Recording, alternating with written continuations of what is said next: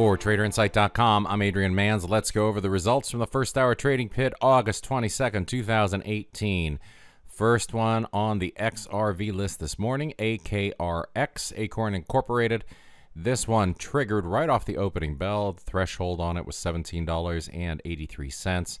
We had about a 50% to profit target move on this one before it reversed and took us out at exactly break even. So I called that live in the room. I said, I'm not going to let it back up into the range. If this hits break even, I'm getting out. That's exactly what I did.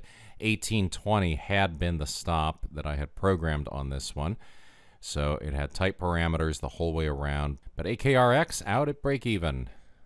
Next on the list, Control4 Corporation, ticker symbol CTRL.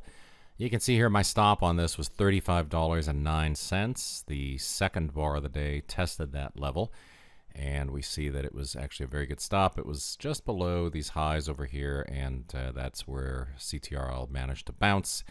Got up here, got us in. This one just oscillated around the entry price through the first hour. I got taken out of this trade later in the day.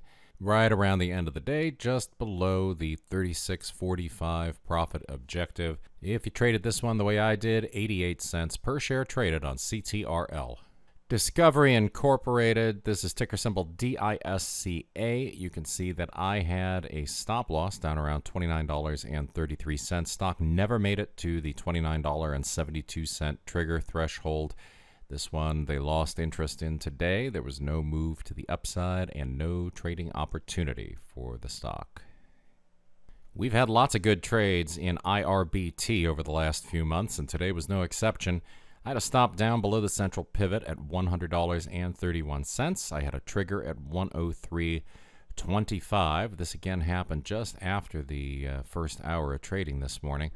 And as is the case with all of these sort of higher dollar stocks that have initial stops that are, sort of out of the range, I like to look at what happens just prior to the trigger and then use that as a stop loss level. I don't want to have a 100.31 stop on this once I'm in it and we've got the morning range behind us. So what I was looking at was a 102.02 stop. And of course, the target on this one, $1, 104.25, and that was a no-brainer for IRBT. Right out of the gate this morning, TSCO, Tractor Supply Company, felt like a genius when it hit 83.64 and popped right up to my 84.28 profit objective. Didn't feel like such a genius when it kept right on going without me from 84.28 up to 85.20 and beyond. My stop on this initially, $83. You heard me trying to cancel the exit order in the room today, but it was just too late. It got up to 84.28 before we could really even see what the order flow was doing. Coulda, woulda, shoulda, but that's okay. 64 cents per share traded on TSCO. So there you have it. That's Wednesday. If you have any questions, shoot me an email, adrian@traderinsight.com. I hope you had a great trading day today and an even better one on deck for tomorrow. It's the best trader education anywhere, only from traderinsight.com.